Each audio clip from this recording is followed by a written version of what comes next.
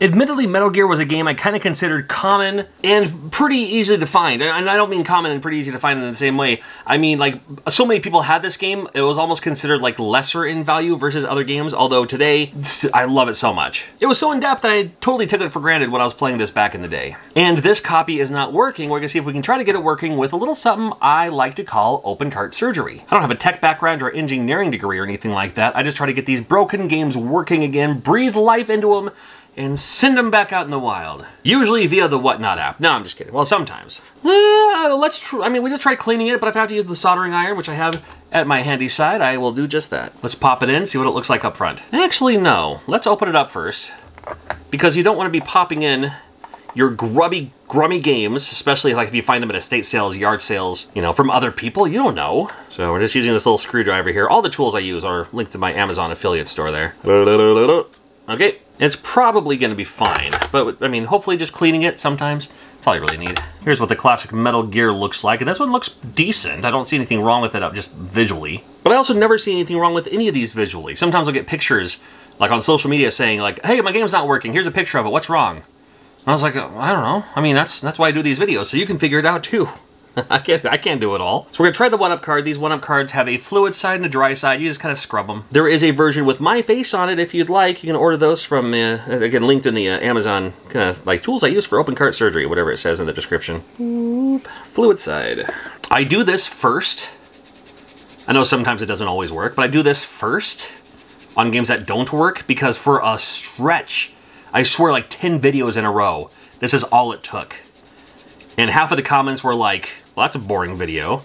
And then the other half was like, hey, you know, if it works, it works. That's all I'm looking for. I'm not looking for drawn out drama. Oh no, what's gonna happen next? It's like, I just want these games working again, man.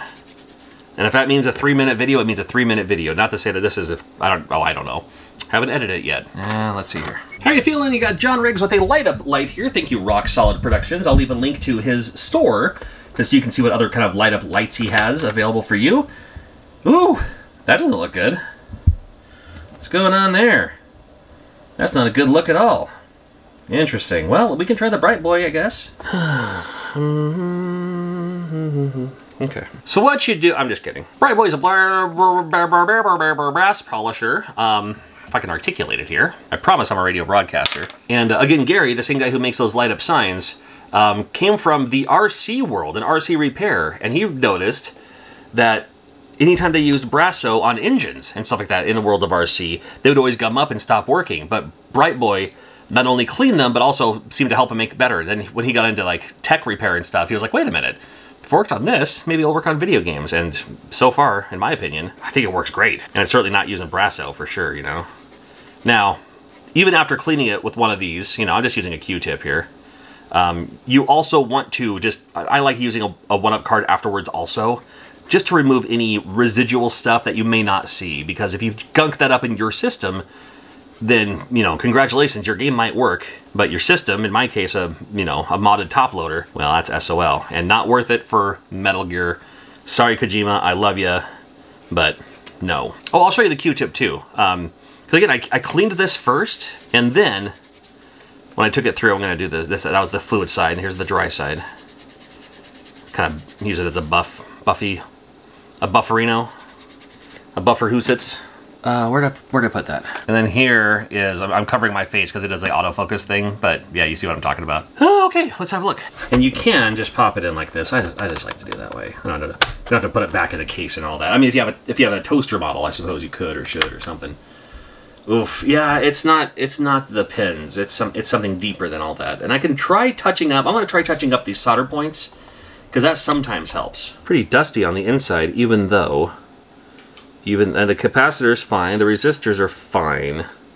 But I'm just gonna try touching up the solder points and see if that does it. Sometimes it does. I'm just gonna use a soldering iron here, and I'll bring this guy over here. And just these two, this guy here, I don't want to touch it because this thing's super hot right now. But just these two, and for the most part, really just this one, because this is CHR RAM, and the game works. So I'm just going to worry about this one only, right? Just that one. Which will also give me a quick chance to tell you the conventions I'm going to. Sometimes I receive these games live at conventions. And all I'm doing, really, this one's always a little harder to get to. So I'll start with this one. I'll also end this with this one. I think we're good there. Because it usually just kind of melts and it just reforms. Melts, reforms. So by the time you're watching this, the next will be mid-May.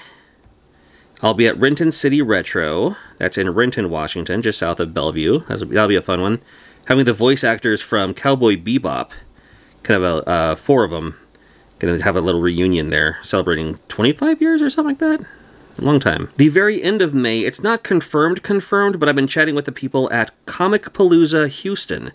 So it might be my only chance to see me in Texas at Comic Palooza Houston. More on that when that comes around. End of July, Mo Game Con, I'll be there. Mo Game Con, St. Louis, Missouri. Love that place. Love that one. The second weekend of August, find me at Long Island Retro Gaming Expo. That's another favorite of mine. The Cradle of Aviation Museum. You get the expo and you get like tickets to the museum. It's all super awesome. I think it's the second weekend of October, maybe the first weekend of October. You'll find me at Retro Game Con, Syracuse, New York. I'll probably be at Portland Retro Gaming Expo. Nothing confirmed. Really rad weekend in November. That's Destin, Florida. I did a video on that one, last time I was there.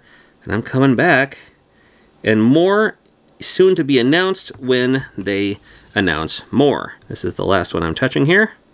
Let's see if this got the job done. Come on, CRT, don't fail me now. If it looks the same, I'm gonna call it an end.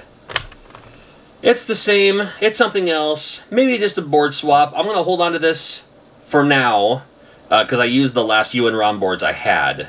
But, you know what? Still worth giving it a try. You never know. Thank you for watching. Make sure you're subscribed. There's always new open card surgery videos on the way. Thank you.